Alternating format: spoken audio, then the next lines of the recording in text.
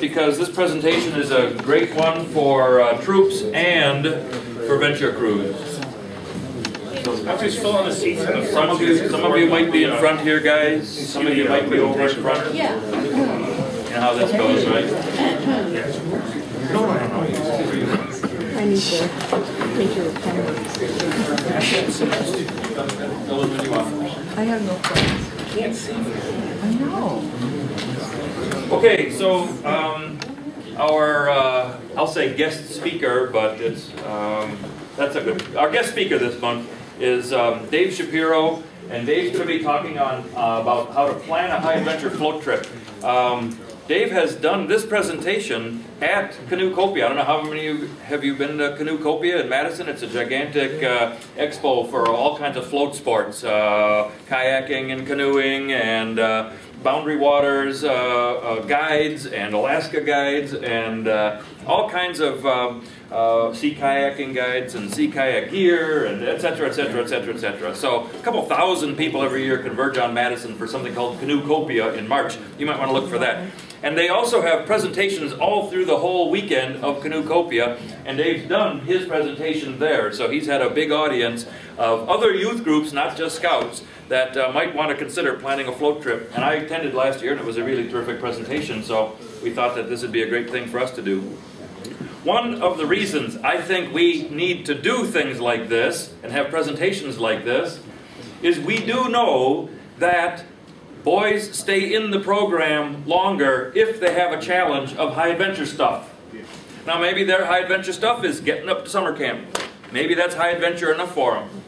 But in our troop, our guys want something a little more than that, you know, generally. They want to go sea kayaking in the Apostle Islands, or they want to go to a Boundary Waters trek for 8-10 days. They want to do backpacking in Montana. They want to do things like that.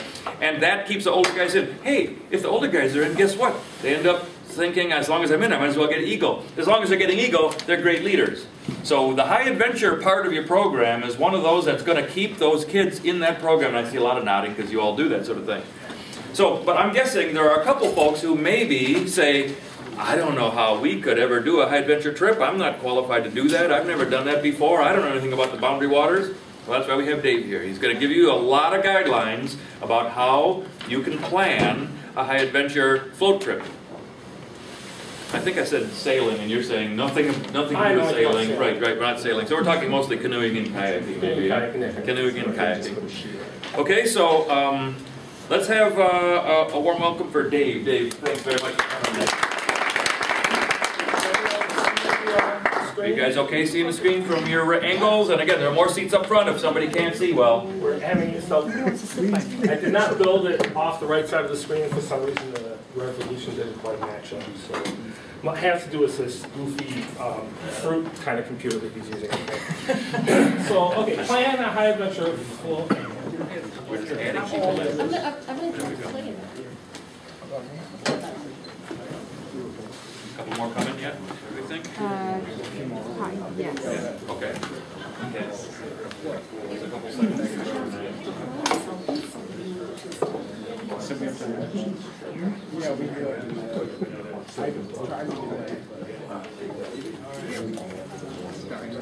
We have a cat. What? A cat.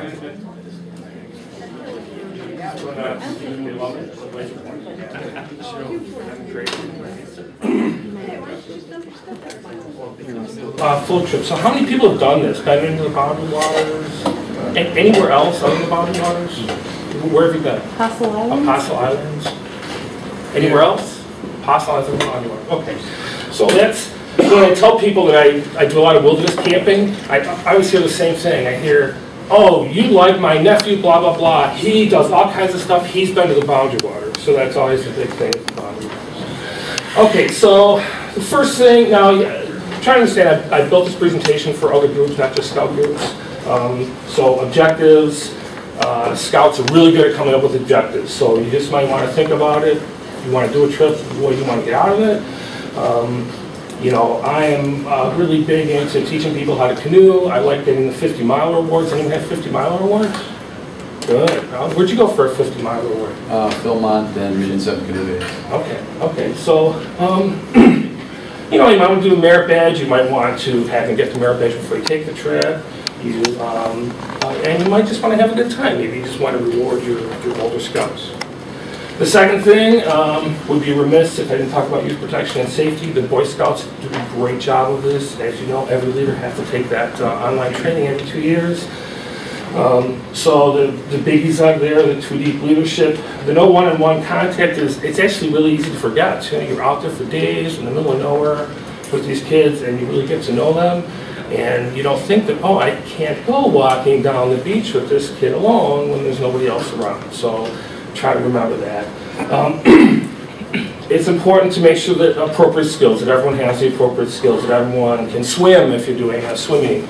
If you're going kayaking, that you know how to do deep water rescues, or that you have a guide that can help you teach you to do deep water rescues. So make sure that everyone has the appropriate skills. As a leader, it's your responsibility to make sure you have suitable equipment. That would be to make sure everyone's got the proper life jackets, that you've got the boats that are going to work, that you're complying with any Coast Guard requirements. I mean, so all that is your responsibility. And first aid and CPR. Of course, you're required to have CPR to do any float trip for the Boy Scouts. First aid, the Boy Scouts have been pushing this wilderness first aid training. In fact, there is one coming up. I know I saw it. I can't remember what it is. Pardon me? It's full. It's full. Already. You got to. Yeah. There's actually some available for Potawatomi Council. They're full. The weekend one's full, but the weeknight ones are open. I just checked. Okay. You can also take it at Rutabaga Paddle Sports in Madison if you want to in the spring. They have it. It costs a lot more money. I'd recommend anybody take that. If nothing else, it'll teach you to be really careful because you get all these scenarios where you realize, oh my gosh, if this happened, what could we do? So I also think it's a little unfair that adult leaders have to learn CPR. It seems to me like maybe some of the scouts should learn CPR because let's face it, who's going to have a heart attack when they're trying to huff or peninsular when they're bored? All right, so now we get to the fun part, and that would be coming up with a destination. So this is just a screen grab out of Google Maps. This is what I do all winter. I look at all these cool little green bits, and I think, ooh, what's up here? What's up here? For scouting around here, I'm mostly looking for places that are within, say, a 10-hour drive, because that's safe scouting. You want to go 10 hours. So there's a lot of really cool things. We live in a really good place for doing this.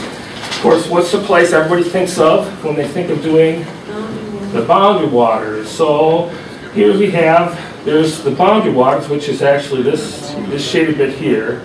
And then this part of here, this is Quetico Provincial Park in Canada. So a lot of times people call this whole thing the boundary waters, but the boundary waters canoe area is part of Superior National Forest, and Quetico is part of Ontario Provincial Parks.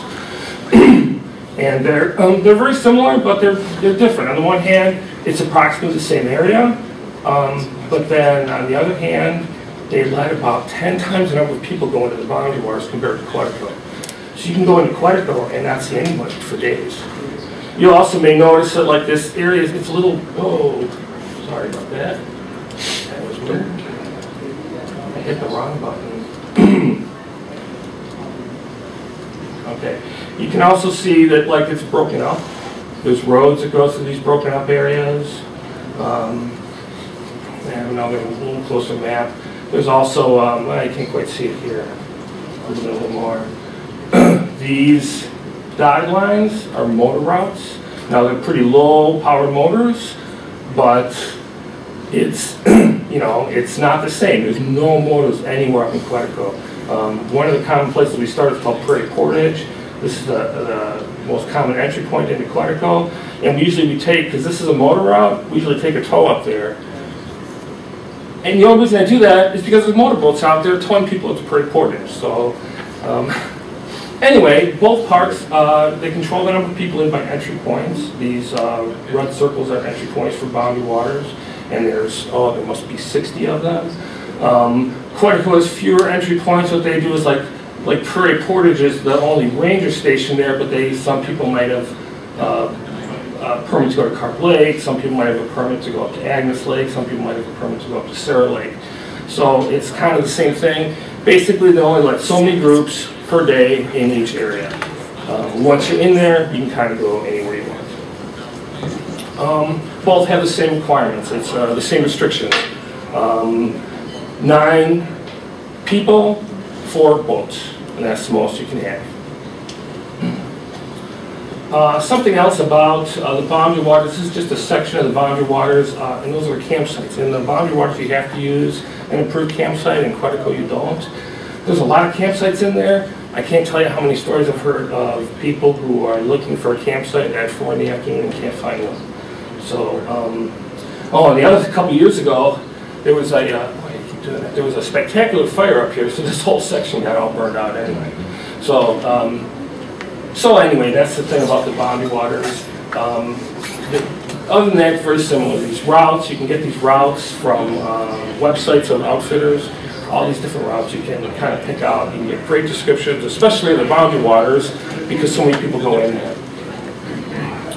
Other than that, we should mention too that there is an official scout organization up there, right? Northern Tier. Northern Tier is a base on there, right? Is a base in the boundary waters area, and if you aren't comfortable doing it yourself, they send a guide with you, a scout, usually an older scout or a young adult. Yeah, with you if you want. Not guides, they're interpreters. They're interpreters, but they'll equip you and do everything you need. So if you're not comfortable, start working with Northern Tier, and they'll get you out there, and you'll still I'll talk about that. Okay, great, thank you. So anyway, so this is a typical campsite in the boundary waters. It's got the fire in there.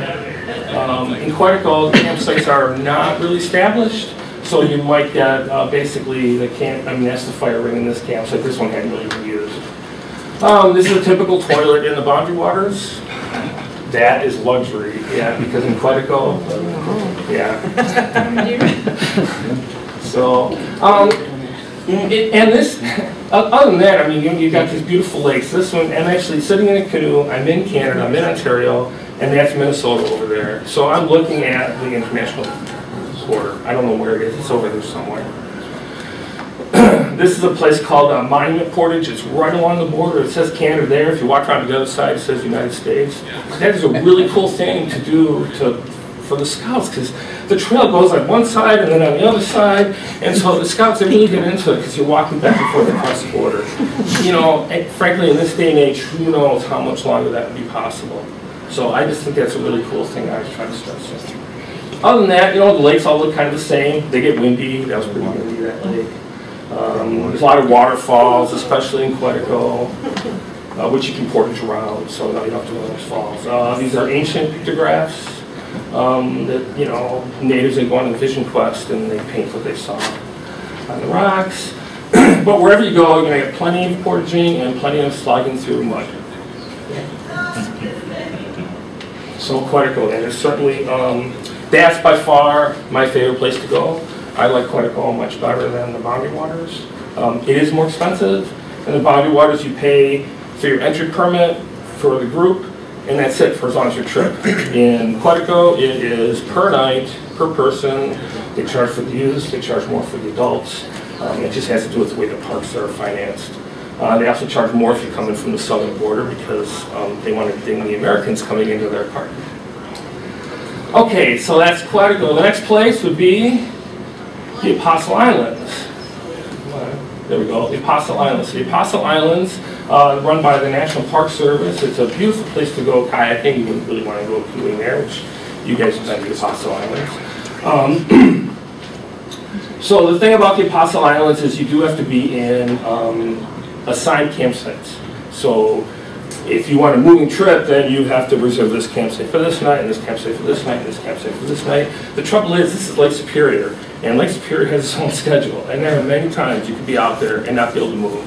So when my trip went, we got stuck on there for like, I think one of the islands for 3 days. For 3 days, right. I find that really, really stressful because, you know, when I went out there and I've got a group and I've got some younger people with me, and we were supposed to go pretty far, a 10-mile paddle, and it was going to have to be a nice day. I wasn't going to do it. And the thing is that I knew that the paddle to get to the site we were in was an easy paddle. So we could very easily have some group coming in and we couldn't leave. And I found that very stressful. I didn't really like it. But it's a really cool place to go. This is a little bit of a closer map. You can see there's group campsites. There's a group campsite on sand, now 2 group campsites. a couple group campsites on Oak Island, on this island over here, which got cut off, and then Basswood Island. So we tried to do like this trip where we started out here and we went around and then we came back to Bayfield, but that just didn't work for us. So, and they thought I was nuts for planning a trip like that. But I like to move every day. You know, people go to the Boundary Waters and they go into a base camp, and you know, to me that's not really. I like to move every day, or almost every day. So, given all that, why go? The sea caves. These things are just spectacular, and you can paddle into them. As long as the waves aren't coming into the entrance, you can paddle through them. These pictures of the caves are what convinced our troops that they wanted to go do this. So that was a lot of fun. That was a trip we took a couple of years ago. So that's the main reason. There's also lighthouses. Okay, Scouts don't get too excited about lighthouses, but some of them you can go into. And all bears. This is the highest concentration of black bears in the upper Midwest. So fortunately, just about every campsite has a bear locker. So and this was amazing because I was just camped here with my daughter, but we after we cooked, we kind of walked on the trail to explore the island, and not 200 yards from my campsite there was a bear. But that bear did not know that there was food at my campsite. This bear knew. This bear apparently had been harassing boarders on this same beach the whole previous year. It would have been really nice if the Park Service had told us that before they gave us a permit to camp there. So after we left, they closed that island to all landings again. Anyway, so if you go, you know, you probably want a mixture of tandem and single kayaks. The tandem kayaks, they can hold a lot of gear. They're much more stable, very unlikely to tip over. These have center hatches, which is kind of important. If your tandem kayaks don't have center hatches, when you're kayaking, you're going to be bucking paddles with each other, and that can be really frustrating. So if there's a center hatch, there's room for extra gear, there's room for people to paddle out of sync. You can get a lot of gear in those kayaks. One of the things I do when I'm kayaking, because the trouble with kayaks is you can't just put bags in them, you'll run out of room. So you pretty much have to unpack everything to fit them in the bag. So, you know, you've got your food all organized, and this is breakfast, and this is lunches, and this is dinner, and this is Cracker Barrel, and this is, you know. So what I do is I just get a bunch of stuff sacks, and then we, you know, stuff all the breakfast in one, all the lunches in another, maybe dinners will take two, and then assign everybody a bag. Here, this is your bag. When we load the kayaks, you unpack this bag and load it in your kayak, and when we get to camp, you put everything back in the bag. So, it didn't work as well as I thought it would, but it's okay. So that's the Apostle Islands. I have a question.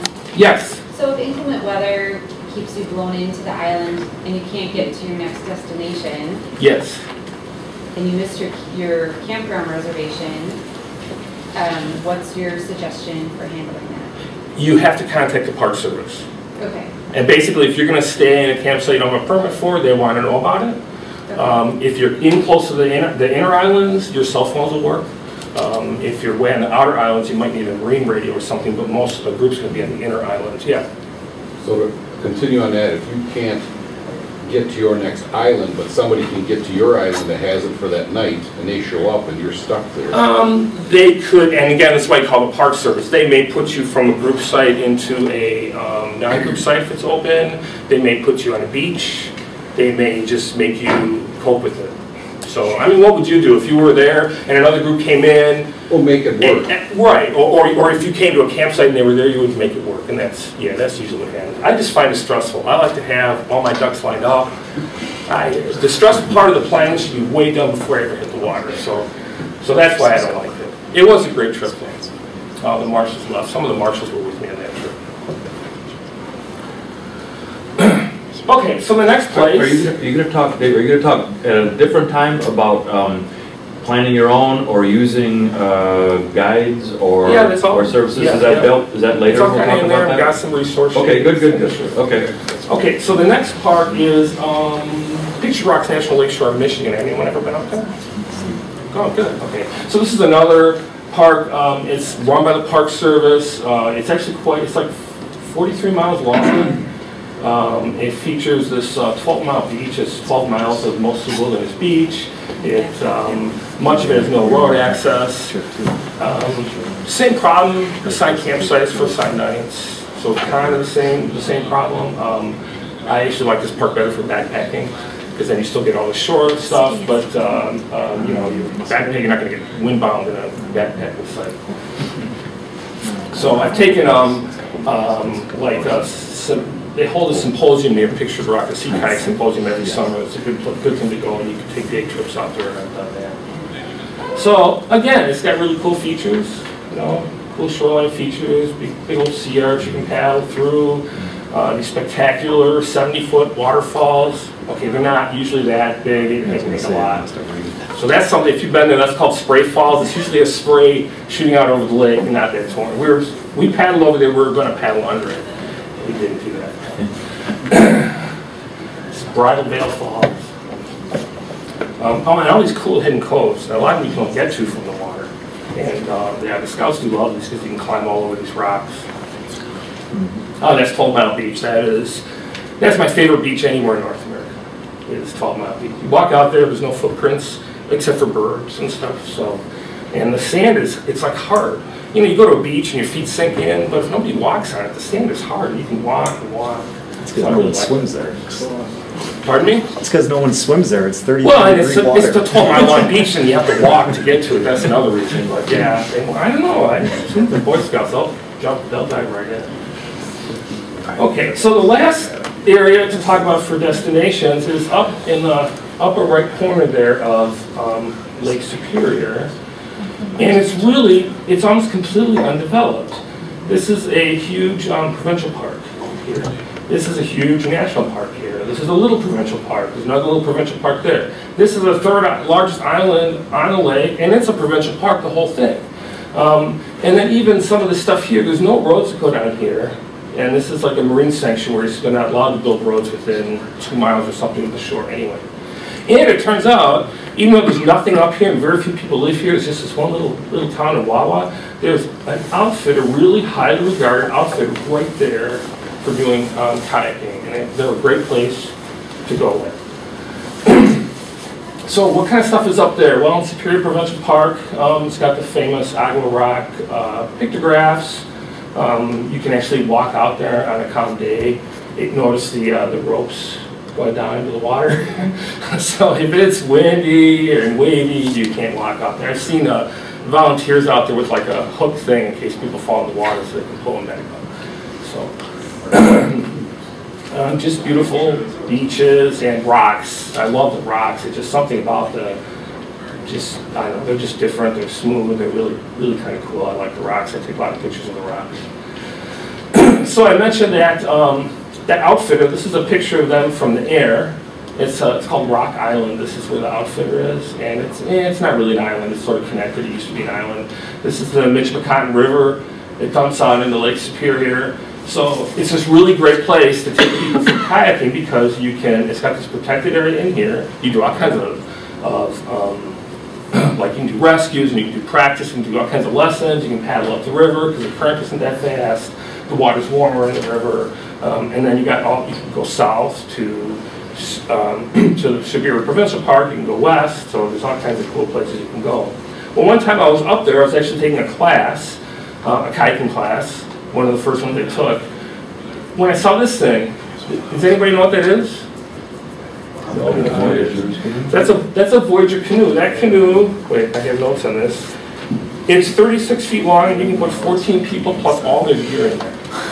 So I took a picture of this and I went back and I showed people and from the troop, and they all thought it sounded great. Well, the adults thought it sounded good. So we did a trip. We had it filled up. So as long as we were having this trip, I decided to go ahead and fill up Boys Life's little fire. Anyone ever do that? Describe a trip they're doing to Boys Life? Well, you go on their website, you can describe and if they like it, they'll call you, and they did, and they sent a photographer with us, and so we got on the cover of Boys Life. So they were really excited about that. I have an issue here somewhere. It's just 2 pages, but it's got pictures of the scouts and the stuff they did.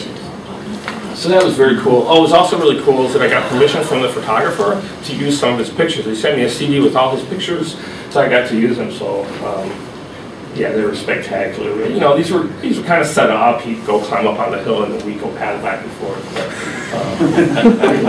he likes rocks too.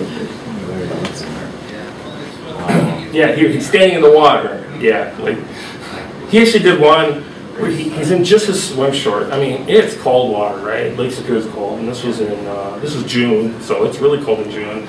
And he wanted a picture of the canoe paddling over him, so he had us paddling straight towards him, and he goes under the water and takes some pictures. So, a very brave guy. He was really interesting. I threw this picture in because you can see they're heating up taco meat in a cook kit over an open fire. And the reason they're using an open fire is because, for some reason, when they were getting all the stuff and throwing it in the canoe to get started, their stove didn't make it. The propane bottle for the stove made it, but their stove didn't make it. So, you know, we had about half adults and half scouts on this trip, so I was kind of over on the adult side. Okay, let's see what happens. And so then I finally went to the leader. He was their leader on this trip, and I said, okay, thinking that, okay, we're going to have to conserve fuel on our stove, we'll go back and forth. And he said, oh no, we'll just heat it up on an open fire in our cook kits. I think we can do that. I'm like, okay, great. And so I thought about giving him a lecture about making sure you're heating it on coals and not open flame and all this stuff. And then, well, you know, it's a first meal, we can see what happens. So that it worked out really good, and they really liked it. It does not work for pancakes. Yeah. They ran out of granola bars that day. So, you know, I'll let them go once or twice so they don't really have a meal. But after that, it sort of got involved and made sure that, okay, let's make sure you get some real meals. Let's use our stove to make these quesadillas that you have the next night. So, but it was a cool trip. It's a really good trip to take if you have a group of younger people or you have a bigger group. It's a beautiful area to go canoeing, so we had a really great time. You can't really just take one of these canoes. Nobody's going to let you take it. It's like a $20,000 boat. So there's a guide, and he's right off the edge right there. Anyway, so we had a guide. So he came with the boat, and basically his job was in the boat. Once we hit land, he wasn't part of it. So except that, you know, we feed him. So this is our photographer, so he was really interesting. He done a bunch of Point Life stuff. Okay, so destinations. Now, there's always more. I think I talked to some people down to Woodland Caribou. You said someone, I don't remember. I want to take a trip into Watakimi. This is Lake Nipigon, and there's some parks around it. But this is, you know, they call that the first of the Great Lakes because it actually is part of all the water here flows up the other way. And this flows into the Great Lakes and out the other direction. So that's kind of the headwaters of the Great Lakes, if you will. So I'd like to take a trip up there, but it's 2 days driving, so it could be harder to do with this summer trip. Okay, so now that I've talked you into going to Canada, right? There's one. What's the one that we go to? It's right in the Upper Michigan, Sylvania? Sylvania, right. Yeah, Sylvania. The trouble with Sylvania is your group size is so small. Yeah. You can only have 6 people. It's not a very big place relative to Boundary Waters. So and you know, trucks. And one time I was in Sylvania, and this bugs me. It really bugs me. I'm in Sylvania, and I was just there with my wife, and we were just hiking. This beautiful hiking trails, old-growth forest, and this group of scouts camped on the lake, and another group of scouts on the other side of the lake. And they shouted back and forth and talking about things. And it's like, okay, why isn't there a leader reminding them about leave no trace and to not do that? So I never tried to take a group of scouts like that. Okay, crossing the Canadian border. I get more questions about this than anything. Passport. Who needs a passport? So the rule, that's not true. The rule is, okay, the rules are fuzzy. You got to understand. The rules are anyone 16 or older needs a passport. Except if you're traveling as part of a youth group, you only 18 or older need a passport. So, and you have to understand the passport rule is actually not a Canadian rule. You don't need a passport to go in Canada. You need a passport to get back. So, but a border agent may not let you into Canada if you don't have the proper documentation to get back. You do need a photo ID. So all your scouts are going to have to get a photo ID. And I always like to have a notarized consent letter. I'm traveling with teenagers. If I'm going to cross the border at a regular border station, then I want to have a notarized letter. There's no official requirement. I just saw it as a recommendation on a couple of websites. I decided to do it. And I've really the thing is you have to convince the border guard that you got to let you into Canada. And it's really, you can't argue with them. You can't say, oh no, you don't understand the rules. No, he has to decide that it's safe to let you into Canada. So That's the thing to remember. If you're going to go into that prairie portage, like I was talking, like you're going into Quetico, and there's no ranger station up there, you need something called remote area border crossing permit. It costs $30 for adults. It's free for youths. You basically just send in a photocopy of your passport, and then they do like a criminal background check on you. A fairly thorough criminal background check, I would say. So, just to know, if you have a DUI on your record, you can't go into Canada.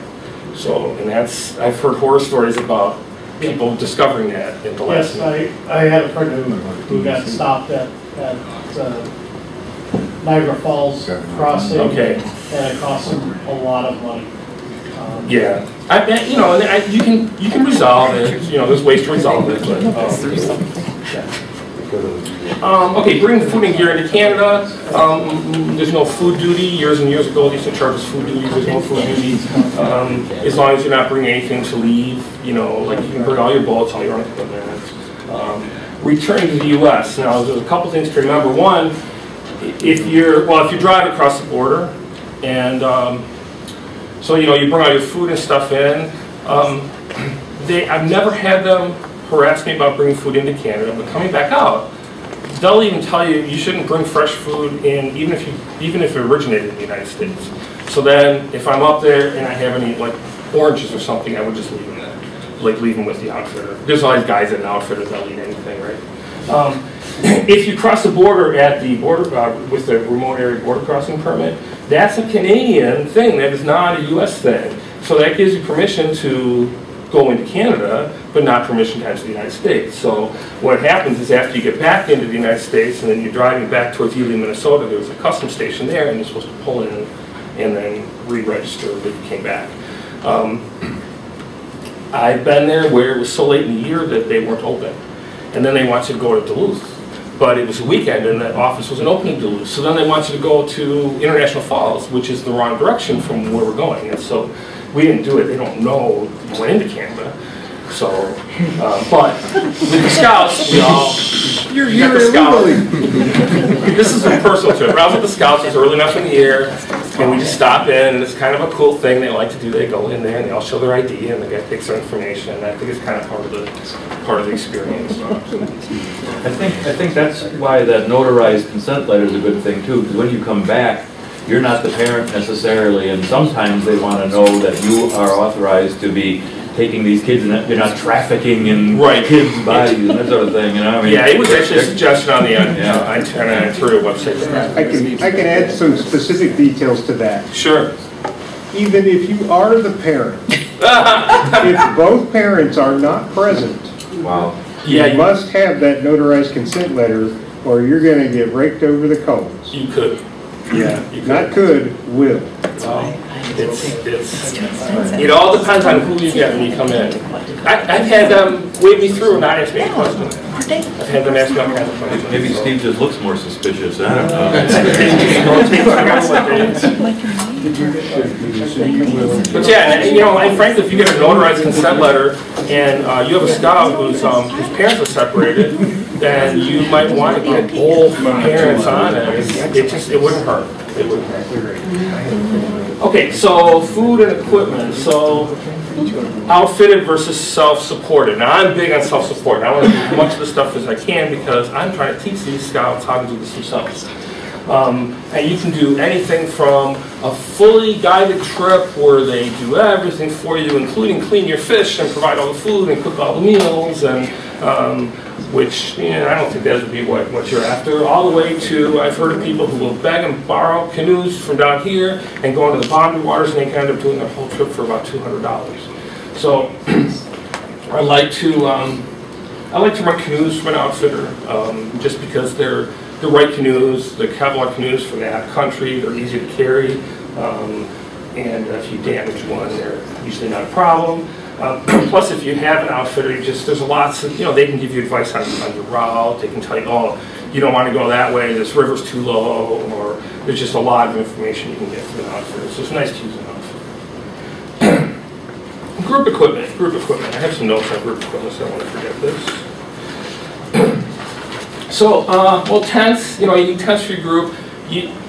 sometimes with all the scouts, everyone wants their own tents, so that's a bad idea. You're going to get to these campsites, and there's not going to be room to set up 8 or 9 tents.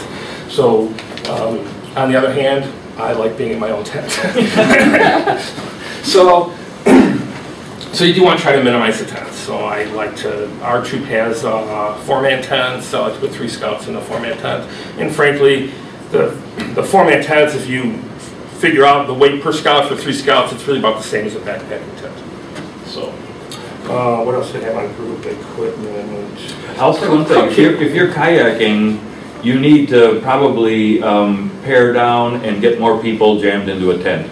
So if you have a tent that's rated a 3-person tent, you should put 3 people in there. Pamela and I would be comfortable in a 3-person tent. We're not comfortable in a 2, but for kayaking, you want to do a 2 people in a 2-person tent because you don't have that much room in all the holds of a kayak. Yeah, it doesn't. You know, so canoeing, you have much more space. You do in a kayak. You know, the trick to kayaking. You know, you got this tent is to take it apart. You know, take the poles out, take the thing, take it apart, just fit it better. You can get a lot of stuff in those tents. Okay, group of cook kits. You know, what you want to do is go. I always have like a packing meeting where we're going through all the food, repacking all the food, and then it's always like, okay, for this meal, what do you need to cook it? For this meal, what do you need to cook it? For this meal, what do you need to cook? And do this little thought experiment, and then pare down the cook kits, only the parts they need. Oh, and water filters. So I always bring a water filter and a backup water filter because boiling water is not fun. So, you know, years ago we used to drink the water without treating it, and a lot of people still do, but that really can't do that in front of scouts. Not advisable. No, not really. Okay, personal gear. So, you know, personal gear. I have some resource sheets with just websites of all the different outfits and stuff I'm talking about. On the back, I do a little packing list. So you can get these things anywhere. This is just, every year I pull it out, I go through it, I make little changes to it. But that's about 10 years worth. So those are handouts? Those are handouts, yeah. The other thing I do in personal gear is I tell all the scouts to bring their mess kit, which every scout has and they never use, right? So they all bring their mess kit, they all have to bring their own cutlery, and then have them bring like a cup. And to me, that just simplifies everything. You know, you're not going to have the patrol box with all the dish pans and the bleach, and you just can't do all that stuff. And so basically, just you guys, these are your dishes. You have to keep them clean. You can teach them how to use just a tiny bit of soap to wash their dishes, but then they keep their own stuff clean. They keep track of it. It just makes the whole cleaning up after meals just much, much simpler. What else? Yes, cotton. I swear, after this last summer's trip, I'm going to just completely ban blue jeans and cotton sweatshirts. Just, they're not allowed. Just because, you know, when they get wet, they'll be wet the entire rest of the trip. And then we had kind of a wet trip, and one kid fell in, and he's down to his last pair of dry clothes. I made him spend the entire rest of the trip in his rain suit. And this guy, you know, we get into a campsite and they're stringing up all this stuff. It's just never going to dry. So, I mean, you know, does everyone know why cotton is bad? I mean, anyone heard the phrase "cotton kills"? Yeah. Cotton kills because you get wet and you can't get dry and you can't get warm. You need synthetics, something that will repel water, or you need even wool, which if it gets wet, it'll still keep you warm. But cotton just won't. Menu planning. So menu planning is fun. You know, on the one hand, a lot of people don't realize that there's a lot of food that's in your refrigerator that doesn't necessarily have to be refrigerated. You know, you can't keep milk in your pack, right? But cheese, what was cheese originally was to preserve milk. So cheese will last a few weeks. Eggs will last a few weeks. In America, we're the only people in the world that refrigerate our eggs. So butter too? Butter's fine. Sure, there's all kinds of stuff that you can keep in your refrigerator that you don't necessarily need.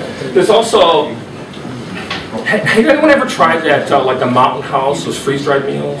Oh, yeah. You tried them? Yeah, those are good. Some of them are good. Oh, yeah. See, I have a story. There's a couple that are really good, and there's a couple that are really awful. That are really bad. Yeah. So the group I took last summer, they were just not doing a good job of their menu planning. They just weren't doing a good job. And I'm trying to let them do it, and they come up with these ideas. Like, well, do you have a recipe for that? How's that going to work? And they're just not really. They're not really doing it, so I decided to simplify things. So I did one day where it was all freeze-dried, and I just bought all the freeze-dried food. and figuring that they'd see how horrible it was. And there was another day where I did Scoutmaster's Choice, where I did a big pot of spaghetti. I dehydrated my own meat, my own sauce, and made a big pot of spaghetti, you know, trying to teach them that. The trouble was, they liked the freeze-dried food. So, but it's really expensive. So, and if you want simple meals like that, you know, there's Bear Creek soups, and there's Zatarans, and there's so many meals out there that you can just go to the grocery store and you can find the stuff, and it's just a lot cheaper and it tastes a lot better. It takes a little bit longer to cook. You will want to repackage things. So if you do Zatarans, take it out of the cardboard box. The cardboard box stays behind. You take the envelope, make sure you cut the recipe off the box and put it in your Ziploc bag with the Zatarans. And you want to double bag everything too. So if you should capsize, your food doesn't get wet. You know, you don't want the rice getting wet before you're ready to cook it because it's spoiled then. So you got to double bag everything. But it's it's astounding how much garbage comes out when you do that. So okay, how much does it cost? So budgeting, that's always a consideration. So what I did is I just set up a sample trip to Quetico. See, you keep hearing me talk about Quetico because I find the boundary waters kind of crowded. And, you know, the way I look at it is the Scouts aren't going to care that much, right? I've only got so many trips left in me. So I'm going to do the ones that I want to do. You know, it's these every year they get a little harder to do. So we went to Quetico again. I've never taken a scout group in the boundary waters. We did 7 nights, 7 days, 6 nights, 50 miles. You have to have 2 adults, right? 6 youths. I don't like putting 3 people in a canoe. It's just, to me, canoes are tandems. That's one of the reasons I'm not a big fan of Northern Tier. Now, Northern Tier does a great job, but they always put 3 people in a canoe. You have your crew of 8 people, and they have 1 interpreter. So you've got 3 canoes packed with people. So somebody's in the middle, like sitting there, or maybe trying to paddle. You know, I'm an ACA canoe instructor. I have no idea how to teach 3 people to paddle the same canoe. 2 people, 1 people, that's what we learn, right? An outfitter on Moose Lake, I can't really go back to the map, but Moose Lake is the same. That's where Northern Tier is based on Moose Lake. So there's an outfitter that I use. It's just a little further down the lake. It's just really convenient. And they can give us a tow up to Prairie Portage so we can start our entire trip in Canada. So what does it cost? Well, the park fees, I split this up into what was in Canadian dollars. So the park fees, you got the reservation fee, these are the camping fees, these are approximate. The adults have to do the RABC, the remote area border crossing permits, that's $30 each. And you do have to account for an unfavorable exchange rate. Right now it's great. Geez, your US dollar will buy you about $1.15 in Canada. So that's great, but I've also been there where the US dollar only buys you 95 cents in Canada. So, outfitter fees, a Kevlar canoe is say $40 a day. Tow to Prairie Portage is $24 a person. We don't do it this way, this is a real traditional way to do it. You stay in their bunkhouse, they charge you $14 each, and you get a pancake breakfast to send you off so you can get an early start the next morning. We just stayed in a regular campground that was a bit outside of Ely, but this is just another way to do it, just because I can't sleep in one of those bunkhouses. I like my own tent, did I say that? Group expenses, now I always budget $15 per person per day for food. That's getting a little harder to do, but we still stay within that. Cars, I think I built this for a presentation in Madison, so that's how I got the distance, but gas was what, $4 a gallon when I did this? Now it's $2 a gallon, but I think if you budget, you better figure it's going to go back to 4. Propane, I was using the 1 pound propane bottles. Just any kind of, whatever kind of fuel you need. Maps, I like to have at least a set of maps for each canoe. So, and then the water filter I use is like a big bag, and then the water drips through it, and then by the end of a week that core is shot, so I make them buy a new one. And of course everybody wants patches. Right?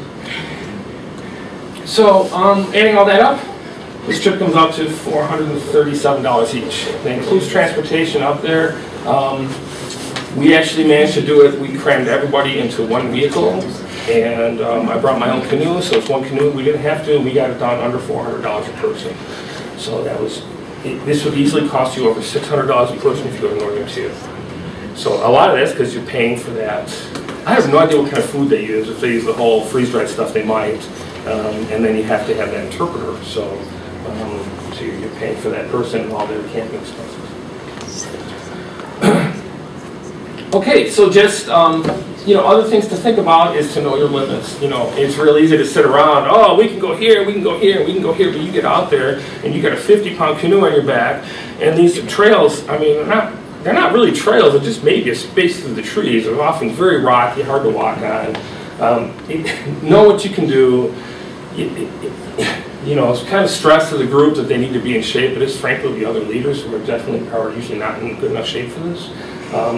And maybe when you do your route, have some bailout points.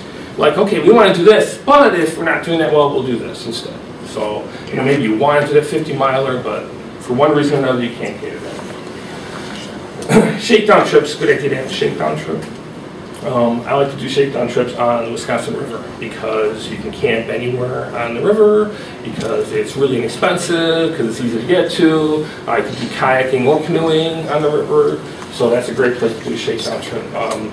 Sylvania's okay, except it's a wrong group size, So, float plan. So, whenever you go out, you should file a float plan. Now, it doesn't have to be anything super formal, but a float plan should have, at a minimum, notes, a description of your group, how many people, what are their genders, how many boats do you have, what colors are they, how many tents do you have, what colors are they, where is your car going to be parked, are there any outfitters you're using up there, so you can put their name and phone number down, and the name and phone number of the park you're going to be in, and all that stuff is there in case you go missing and don't come back, that they have information to come and go find you. So the float plan should be left with, someone back at home, certainly if you're using an outfitter, you at least want them to know where you're going.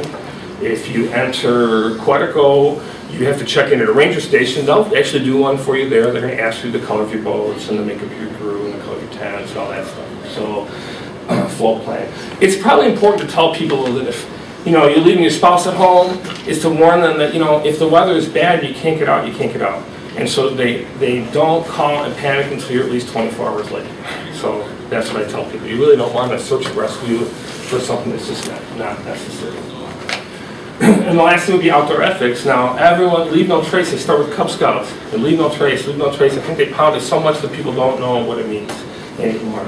I don't know how many times I've seen a troop number carved into a rock or something like that. And I don't need to see that. Or the scouts shouting back and forth across the lake. This is all stuff that is contrary to leave no trace. And you can't really blame the scouts for not knowing this stuff. Their kids are going to do what they're going to do. But there was an adult leader in that campsite when those kids carved into that rock. And there were adult leaders with those groups who were shouting back and forth. So it really is the adult's responsibility. Kids are going to want to get loud, but sound really carries over the water. And that's it. Other than that, it's, be safe and have fun. Just a few things I want to mention on Canoecopia. I'll be doing a presentation. I'm going to redo this one. It'll be kind of similar. I'm doing that in Canoecopia on March 13th. I'm also doing one on tying knots. But it turned in from a regular 45-minute presentation about knots into an interactive demonstration where I have to be there for 3 hours. 20,000 people go to this event. Is anybody here good with knots? No? All these scouts good with knots? I could really use some help showing people knots. Friday, Saturday, or Sunday, or all day? And it's Saturday afternoon. They just got the tentative schedule, and it's Saturday afternoon from 1 to 4 is when the knot demonstration will be. So right in that. My presentation on this kind of stuff is going to be Friday evening. So, but yeah, I have a big pile of short pieces of rope, and do you get free admission?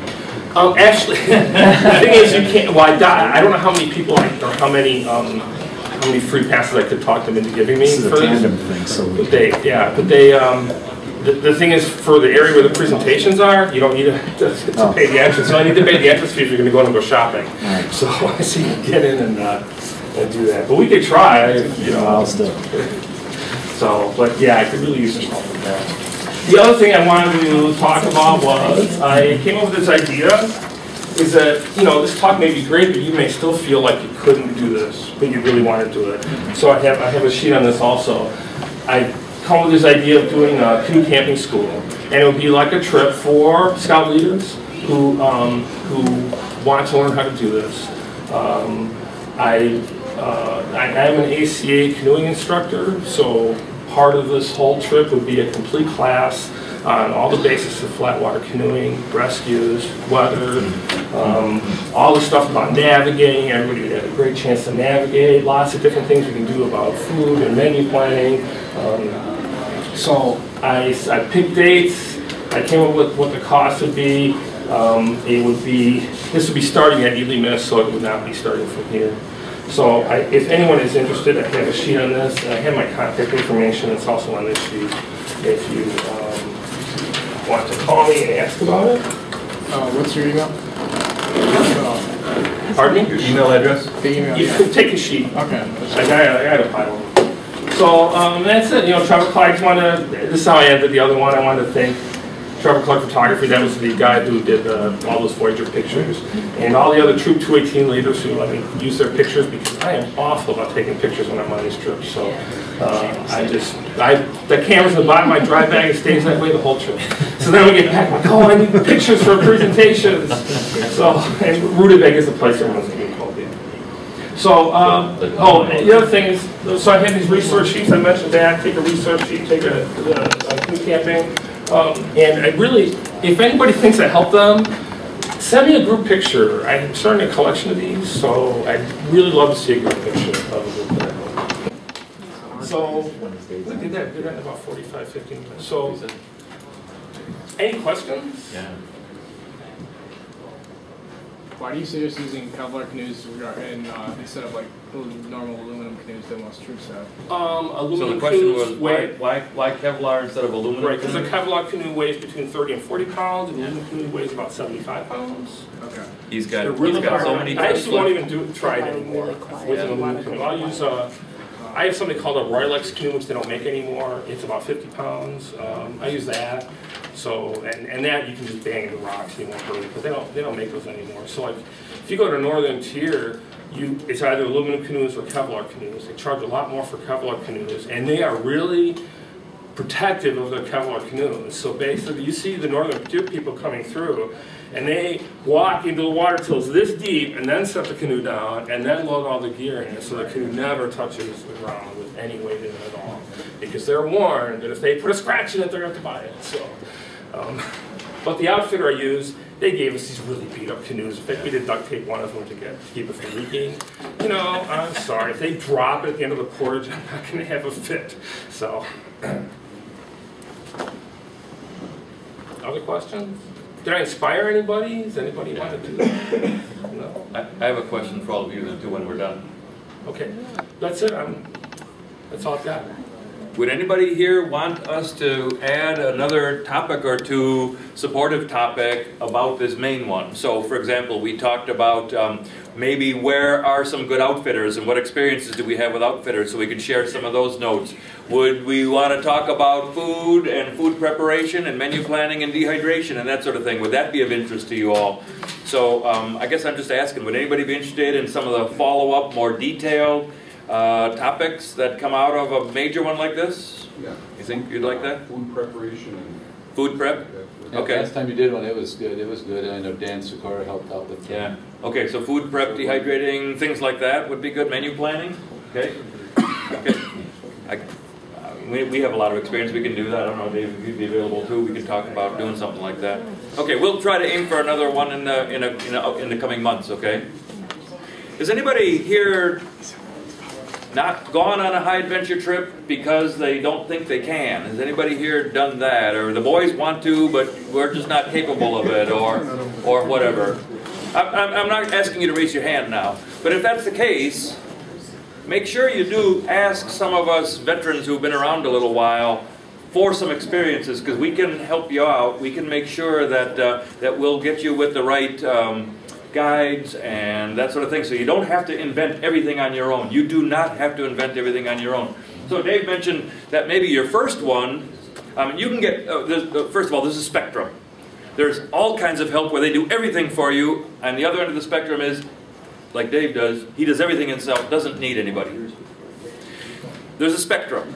And so wherever you feel you're comfortable on that spectrum is where you're going to want to plan your outing. But you do want to plan some outings. You do want to get the kids up to these areas or backpacking trips or something. You do want to do that.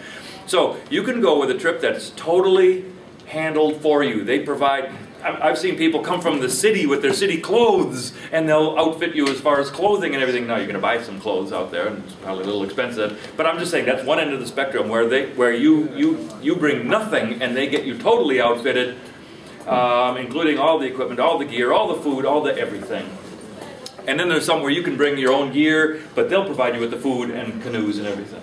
So, and we'll talk other trips then too. Okay, if you take, take my resource sheet. Yeah, it's got my email address, my contact information. If you have any questions, just email me. I mean, this is why I'm still doing this because I love these kinds of trips. And that's a resource. And my own son he's been out scouting for years now. Yeah. But I really my goal is I want to get more people doing this. I want.